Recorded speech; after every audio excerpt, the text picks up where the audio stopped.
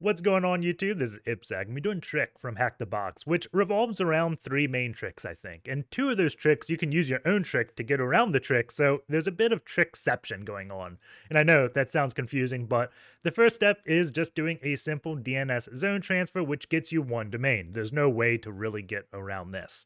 So that domain is the preprod-marketing domain.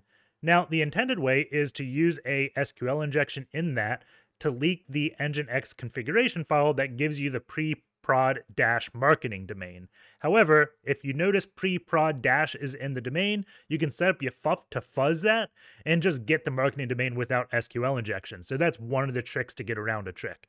The other part of this box is doing a LFI, and the intended way is to use the SMTP service to write a file to the box and LFI that file, but you can access the nginx access logs or just read the SSH key of Michael and skip that whole step. The root is abusing a IP tables misconfiguration, but we'll get into that in a minute, so let's just jump in. As always, we start with an nmap, so -sc for default scripts, sv enumerate versions, oa output all formats, put in the nmap directory and call it trick, and then the IP address, which is 10.10.11.166.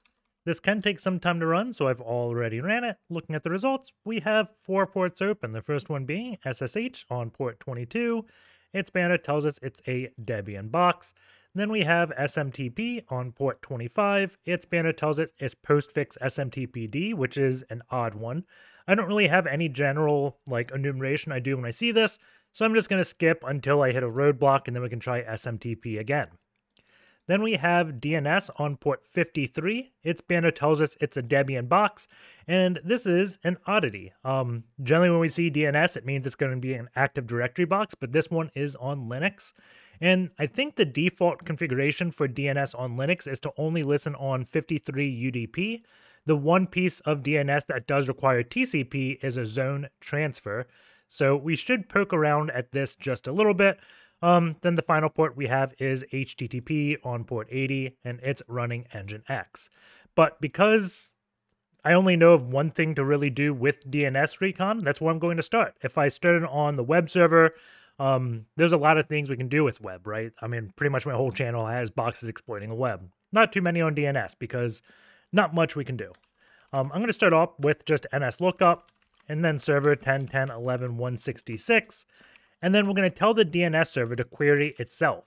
So we see it is trick.htb. I'm also going to give it 127.0.0.1 just to see what it says.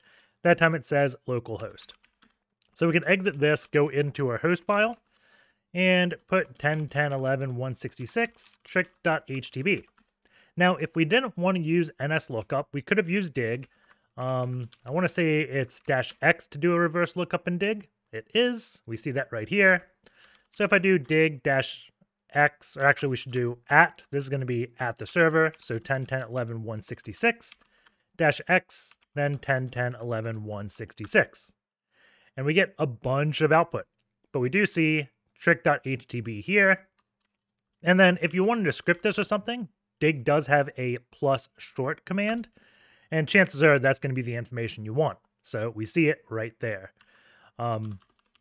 Since we know trick.htb, I'm going to do a axfr, which is a zone transfer. I have no idea why you need all those flags for a zone transfer. That's just what it is. And then you give it the top level domain, which is trick.htb, and we can see there is a CNAME, preprod-payroll.trick.htb. So let's add this. So sudo vi etc host, and we can add this domain name. And if we wanted to, again, the +short command does work if you just wanted to get a list of hosts. And oddly enough, that did not get the preprod. So it didn't get the CNAMEs with -short. I'm not sure why. Another tool worth mentioning is dnsrecon. It is a Python script. And this would have let us do ranges of IPs if we want to do reverse lookups. So if I do 10.10.11 0 to 254. It's going to do, we need a domain. Let's just give it a blank domain. I thought it was going to do it. Maybe 10.10.11.1 to 254. Let's do CIDR notation. Oh, we have to give it a name server. Let's see. Man DNSRecon. Of course we do. -n. So 10.10.11.166 is going to be the name server. And it's just going to do a pretty much brute force between 10.10.11.0 and 10.10.11.255. And we get this. This DNSRecon thing, I generally do this like on a domain controller or something, but be careful because if they're monitoring DNS request, brute forcing a bunch of reverse lookups is going to be suspicious. So with that being said, let's go take a look at the website. So if I go to 10.10.11.166, then I go to trick.htb, and then let's cat my host file so I can get the other domain that we found, the preprod-payroll. And this one gives us login.php. This is coming soon. This is coming soon. So these look like the same exact page. If I Control U this, it just looks like a contact form. I don't believe there's anything here. We could try doing exploits like SQL injection on the email address, but I'm going to skip that. We could also like go buster this domain, but let's try this. Let's do admin to try log in. I'm going to try basic SQL injection or 1=1 with a comment, and we get in to this admin panel. This is the retire management system. I'm just going to click around, look at functionality, see what we have. Deduction list. Wonder if we put a single quote there. Does that error? This looked very much like the video I did just last week, and I'm guessing this errored because it's just hung. With like some type of school form, right? I haven't actually played with this yet. So let me just check real quick. Burp Suite, edit. Let's save this form. If I hit send, yep, it's 1. If I put a comment here, it's going to be aired out. So this is probably going to be on like sourcecodestir.com. If you want me to see me exploit this whole update statement, which looks like it is, I would recommend looking at the faculty video. I'm not going to do that 2 videos in a row, but this looks very similar. We do have potentially LFI up here, right? It says page deductions. So I wonder if we can do any type of LFI with this parameter. Let's send this over to Burp Suite. Let's see. Drop this. Go here. So we do deductions. And we get 14 4 bytes. So what I'm going to try is a PHP filter. So filter, then I'm actually drawing a blank on that. PHP filter convert, base 64, turn Burp Suite off, Google, convert dot, let's see, where is it? Convert dot like this. Filter, base 64 encode, resource is deduction, I want to say. 95 bytes. But I don't see any base 64 here. If I just go here, it's deductions. We can try that. 15k bytes. This looks promising. And we do have an LFI. Now, the issue with this LFI is it's probably appending .php to everything. I'm just going to copy this, v deductions.php.b64, base64-d on this file.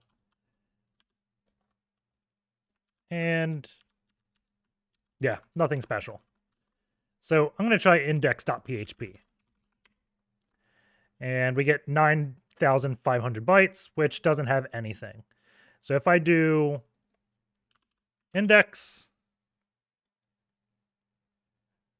we do have the index to this. So I'm going to guess there's nothing too special here. There's probably going to be database credentials we can grab through this. So maybe that's what I should do. And this is going way off the intended path. So I have not done this before. We want to include auth.php probably. So let's try index equals auth. Go to the bottom. Where's base64? Nothing there. So I guess that's not there. Login.php.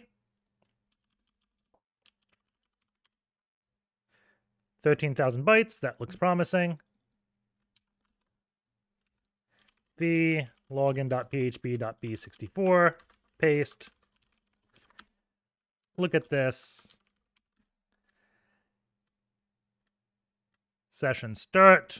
We got this db connect.php. So let's get the database credentials.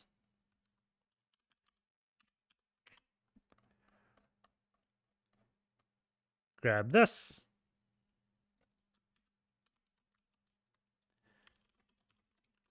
I'm not even going to put it in a file because this is so short. Base64 decode. And we get a potential password, truly impossible password, and username remo. So let's just do vcreds.text, remo, this. Now, we don't really have credentials. I guess we could try remo, 10, 10, 11, 166 to log in. But we can't get the, what is it? Drawing a blank, the passwd file, because it's always appending .php to our request. And because it's doing that, we can't really grab much. I guess we could try like a comment, but I'm 99% sure this doesn't work. 9,500 bytes, put another slash, 9,500 bytes. Yeah, I don't think there's anything we can append to this. We'd have to be able to like upload files and do a zip filter like we did on Crime Stoppers, but right now all we can do is extract PHP files, which doesn't really help us. So one of the things we could do is go back to the login panel of this website. So I'm going to log out. I guess we could have looked for a file upload vulnerability, but let's just go back to this login injection. So if I do burp suite, let's do admin, intercept this request. Log in, copy this to a file.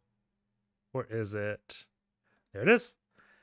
And we're going to do HTB trick. I'm going to call this login.request. And we can do SQLMap -r login.request. And let's see if it finds exactly how this is injectable and if SQLMap can extract any type of data from this. I guess we could have done dbms is equal to MySQL because we got the login file for that and we're able to validate it is MySQL, but SQLMap told us, and we can just keep going. It's going to test some union injection. That's probably going to do Boolean error, whatever. I should have did -- batch, so it just shows all the default values for this. But I'm going to let SQLMap do its thing, and then we'll resume once it's done.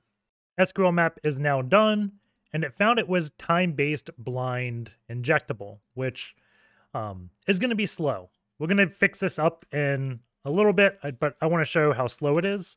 The first thing I always run with SQLMap is the privileges. And this is just going to tell me what type of privilege I have on the database. I don't think this one's going to take too long because it should just be like Boolean stuff it gets, maybe. I'm not exactly sure, but you can see this is certainly not instant, right?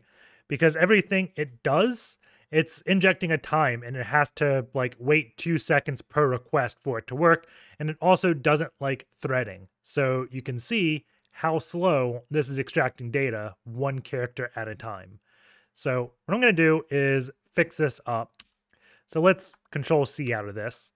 And instead of privileges, I'm going to do, I think it's risk 3 level 5. And I may get these reversed. It may be risk 5 level 3. This is just the max of them, right? So I'm going to hit enter. It looks like it's still saying time-based blind. So I'm going to change the technique. So if I do technique is equal to, And I'm going to do BE and U. And then hit enter. Okay, it looks like it's going. I'm just going to quit so we can do --batch. And while that runs, I can do man SQLMap. And I can show you what technique is. There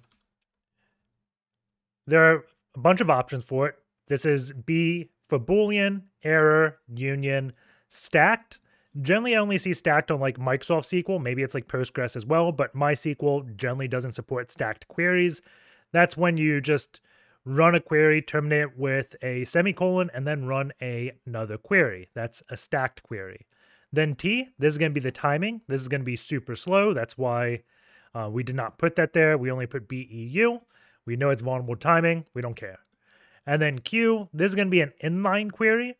I'm not exactly sure what this is. I want to say it's an Oracle thing, and it's like an inner join maybe. I'm not sure exactly what inline queries are, but BEU are the main ones we want, so that's why I ran it with that. And we see it's doing a bunch more unions. It found a Boolean-based blind and error-based, so that is good. Now let's just do the privilege command again. I wonder if his privilege is. Nope, just that, and we already finished, and we got the file privilege. It is that much faster with this, right? Because it doesn't have to wait after every request. Like before, sending one request, waiting a second to see if it was true or false, and then going to the next one. This one just gets it instantly because it determines based upon what the request does, and because it's not time-based, you're not worried about overloading the system, so you can do it in threads, so you can do like 10 queries at once. So it is quite literally 100 times faster. But we can do a file read because we have the file privilege on this. And now we can just read files off the file system. So I can get like Etsy password. And we see it is extracting it. And it's casting it all to hex, just because that's a friendlier format for like automated tools.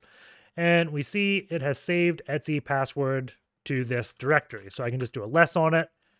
And what we could do is grep for anything that ends in SH on this. And we got Michael as a user. So what I'm going to try is SSHing as Michael with this password. So SSH Michael at 10.10.11.166. Try to log in. And we don't get any success. The other thing we could do is figure out other files we can read. So I'm going to try Etsy nginx sites-enable default. I want to say this is the default location for nginx. Looks like it is.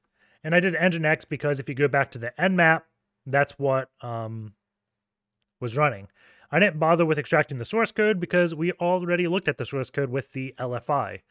So let's less this file, and we can see how it's configured. So we got trick.htb going to var dub HTML.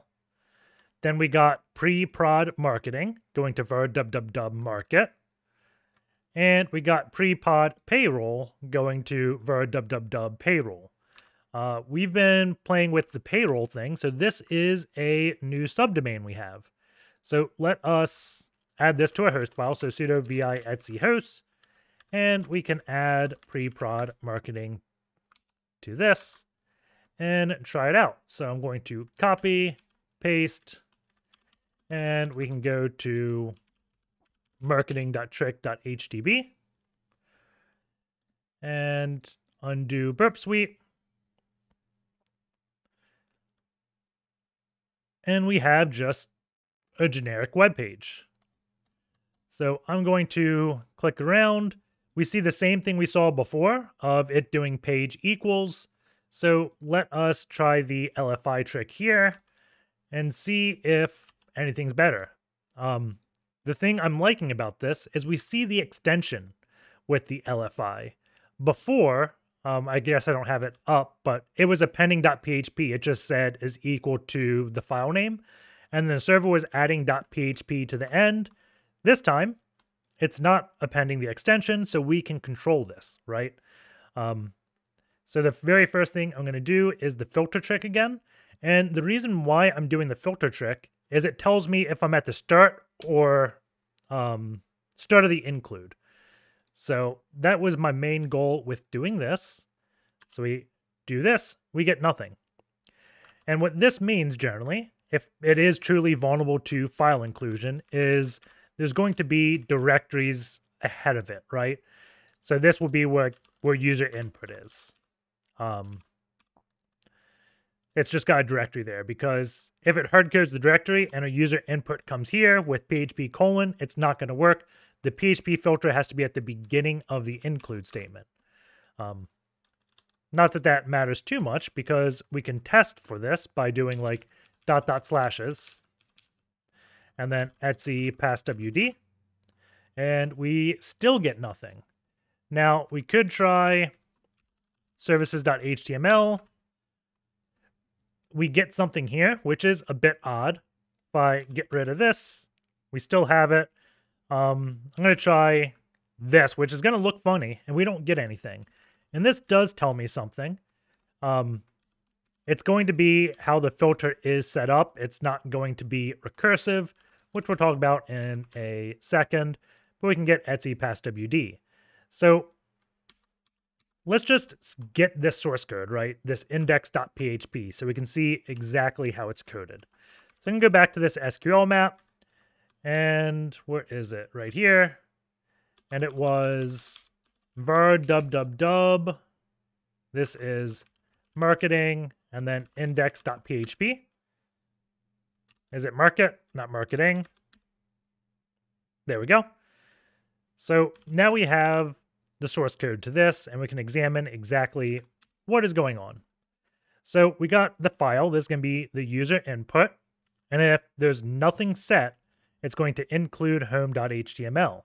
If file is set, it's going to do this, and we see it's hard-coded var dub market. So this is why the PHP filter did not work. And then we'd have a str replace on ... and it's doing nothing. But what I said about it not being recursive, so it starts out with this string.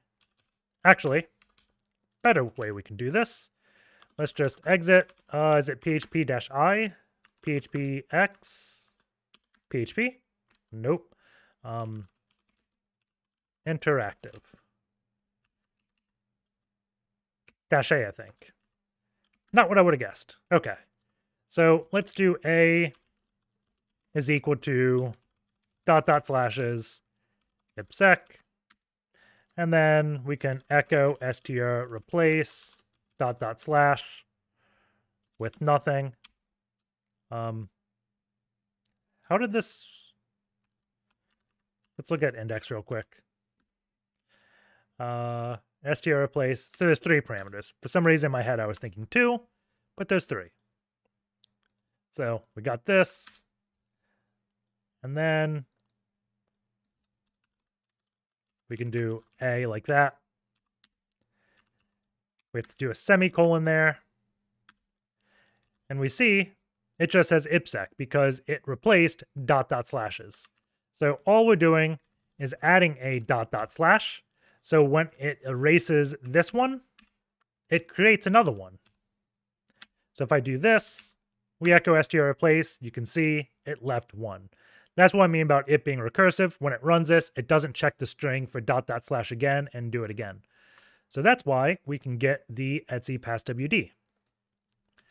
So what I'm going to try next is check my environment variable. So proc self environ, and we get nothing. And generally when I get nothing, I'm going to add the range header. So range header HTTP. I want to say it's like range 0 to 255 bytes. Sometimes when going into these proc directories, you need the range header. So this is my first thing, range : unit start. So bytes, let's just do this. Add this in. And we don't have environ. Let's try CMD line. And we do have this running as Michael. So the web server itself is running as Michael, which means we can probably access Michael's home directory. So Michael SSH, ID RSA. Helps if I spell SSH. And we get logged in. So let's do vi michael.key and chmod 600 michael.key sh-i michael.key, and I misspelled that, but oh well. Michael at 10.10.11.166. And we get logged in. And there's a few other ways we could do this LFI, which I'll come back at the end. The first one is poisoning the nginx log, because actually, let's just do it real quick. This won't take too long. So var log nginx access.log, we can see we have complete access over this log, or at least we can read it.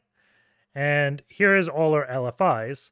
So if we put a PHP payload in our user agent, it will execute, right? So if I do this, and the key thing here is you have to be very careful when you do this, because if you put a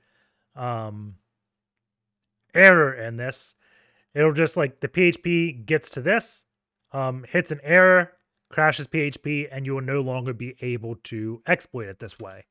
So always be careful here. And now watch, as I said that, I'm going to screw it up.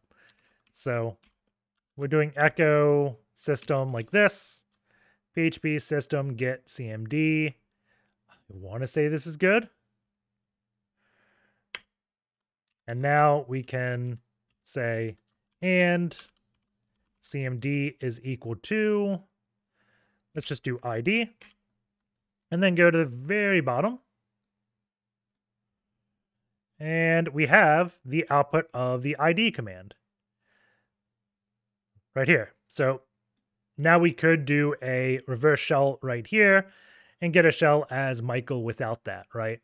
And the final thing we could do is abuse the SMTP to send mail to Michael and then read it that way. So let's go here, open new pane, and then we're going to do nc.trick.htb on port 25.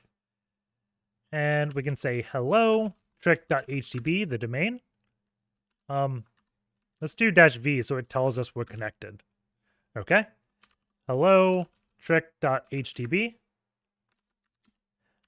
Is it like this? Let's just keep sending it. I expected the server to tell us something. There we go. It started saying, as we said, mail from. So I did mail from and then ipsec at trick.htb. We say rcpt for recipient or recipient to Michael at trick.htb. Relay access denied, so we don't have permission to send to that address. Let's just do Michael. Okay, so that one works. So it's not configured in a normal like mail like we think of email. It's just configured locally, so that's why we could email a local user. And then we can say data, and this is going to begin our email. We can say subject, please subscribe to ipsec. And then we can put our PHP. This is going to be the data portion of it. So system get cmd, like this. And then we end with a period to send the mail. And it's queued. So I think that means it's sent. So let's try page is equal to this. Then var, let's go back var here. Var spool mail Michael. CMD is equal to ID. And that didn't work, but I just realized this needs to be and there we go. We have the output of ID. So we can put a reverse shell here and also get a shell. So that being said, let's just start where we have SSH because we use the key to log into this box.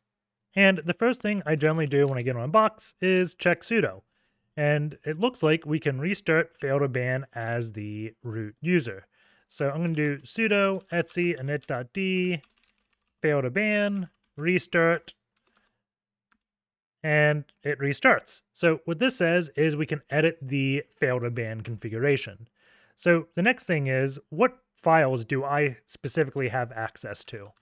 So I'm going to do find dash and then dash user, Michael, pipe error messages to dev null, and then we'll output it to less. And I'm going to hit the ampersand and the exclamation point to do a non-match. And I'm going to hide everything with var dub. And then let's hide everything from home.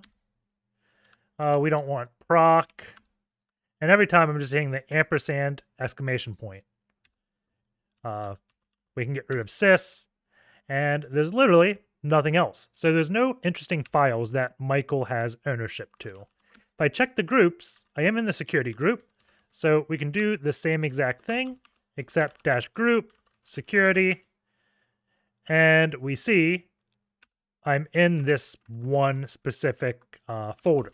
If I do dash ls, it'll show me that the security user has read write execute over fail to ban actions.d. So if I go into this directory and we do an ls, this is going to be all the actions that fail to ban can do. For instance, if we look at iptables.conf, we can see this is how it loads iptables commands. So we can change this ban action potentially to execute a shell.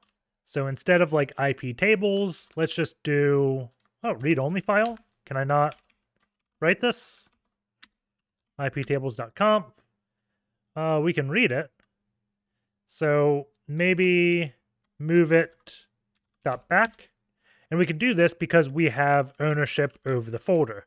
So now I can do iptables.conf. So let's copy the back over top of this. And now that we have copied it, we are the owners of this, right? So iptables.conf, Michael owns it, back, root owns it.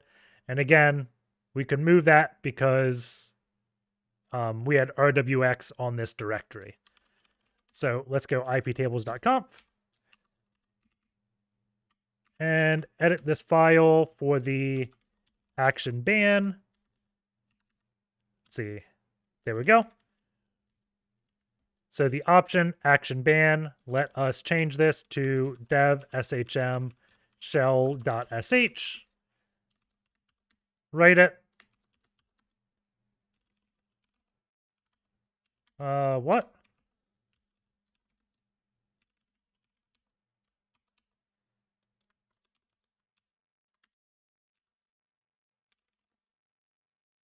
I guess there was a cron that cleaned up this directory as I was working. That's my only clue to what happened there. So that's what I'm guessing. So let's real quick create dev shm shell.sh, then bash -i,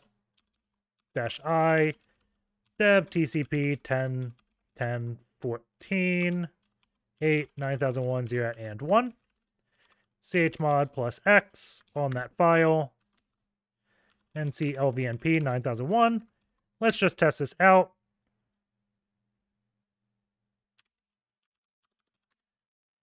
--i, dev tcp.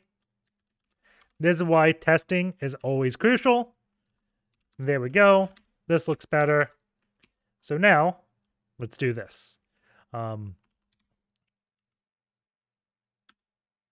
Let's move iptables.conf to iptables.conf.back, cp it, v it, and then we can change the ban action to dev shm shell.sh.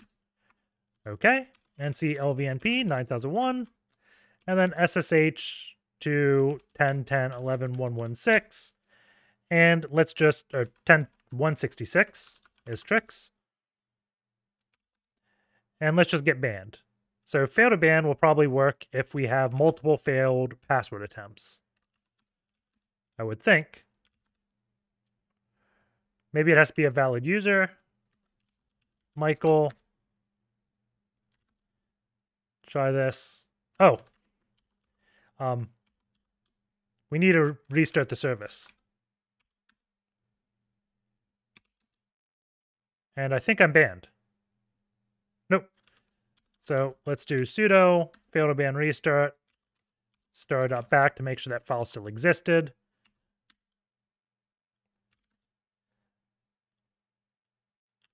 So let's see, do we ever get banned?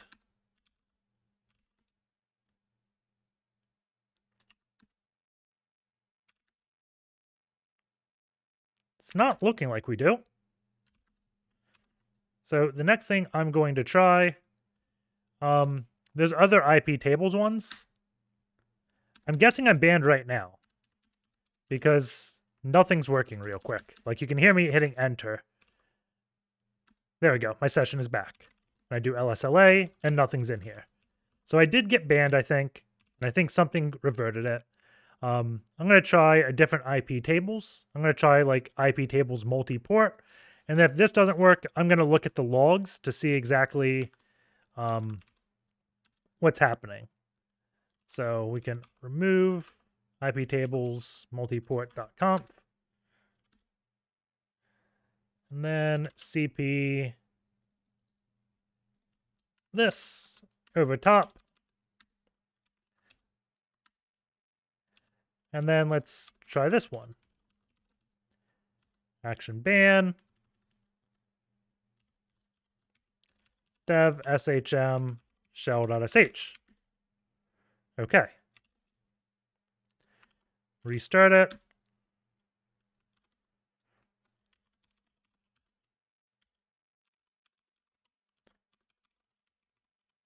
So all I'm doing here is a watch command so I can see if this time ever stops. Because if that time stops, then I know my SSH session is dead. So 1 failure, 2 failures. Generally, it's 3 to 5 failures for fail to ban. The odd thing is it's not asking us for multiple attempts on the password. But there we go. So it looks like it was 4 attempts and then it executed. And now we are root at trick. So that'll be the box. Apologies for the sloppy cut. When editing this video, I realized there were 2 things I probably should show because they were super interesting to me. The first one is kind of skipping the whole SQL injection part. So if you remember, we found this preprod-payroll domain through a DNS zone transfer. And the next step is trying to find the preprod-marketing domain.